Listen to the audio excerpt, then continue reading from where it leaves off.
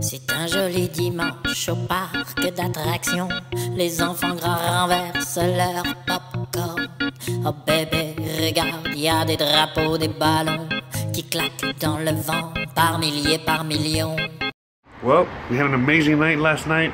Just woke up a little while ago, getting ready, waiting for my partner to get ready so we can get the fuck out of here and enjoy Vancouver a little bit more before we head back to Seattle and get back to work and do all that other good stuff.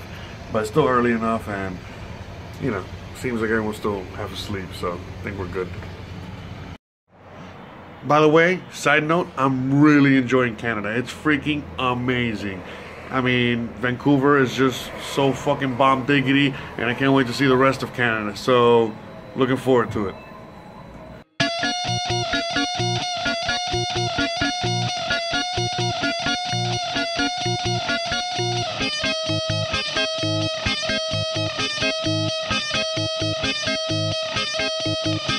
C'est un joli dimanche au parc d'attractions.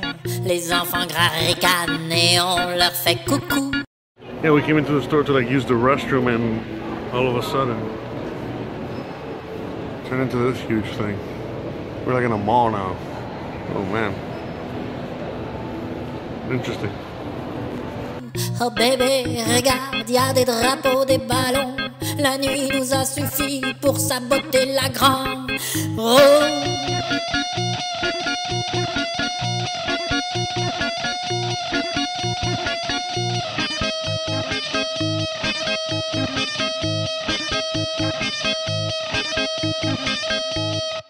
Just finished stuffing our face.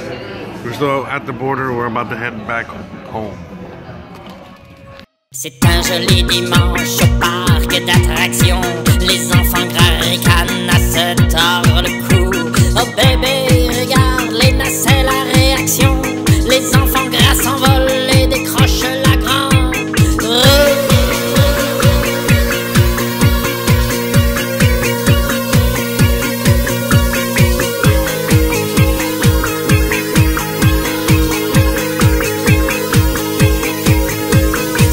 Joli dimanche au parc d'attractions. Les enfants gras s'éloignent à bord de la grande roue. So fucking happy. Finally got her back. 8 freaking men. That would have been a really costly mistake. Elle roule sur les stands, elle roule sur les camions. Les enfants gras s'éloignent et on leur fait coucou.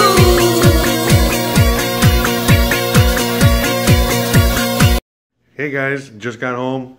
I'm gonna be ending the vlog here because that's it. You know, it's been a very, very long, exhausting day full of fun and adventures, and that's it. It's time for Jose to get some rest.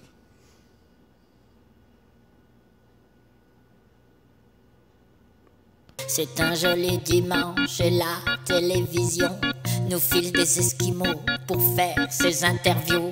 On lui dit qu'on a vu des enfants comme des cochons qui voulaient retourner dans leur île laissée.